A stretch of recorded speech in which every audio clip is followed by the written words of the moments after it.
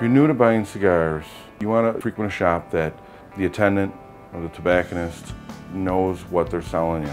They can answer questions about the cigars, ask questions about the strength, about where it comes from, even get into what's in the blend. They should know those answers. They should be able to guide you based on your taste, your preferences, what you've tried in the past. They should be able to guide you into a smoke if you're looking to try something different.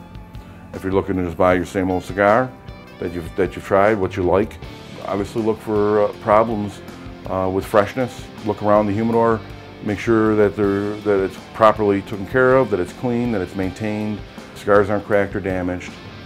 Kind of some basic fundamentals. A popular misconception is that a cigar that costs more is a better cigar. The price reflects how much time went into the creation of that cigar. Some cigars are aged a minimum of 3 to 5. You could go up to 10 to 12 years. That's a lot of aging that cigar has to be handled. The tobacco, the cigar, it's all handled by hand. That brings the price up. You may find that $5 cigar, you may enjoy it better than the $20 cigar. Price shouldn't dictate your purchasing.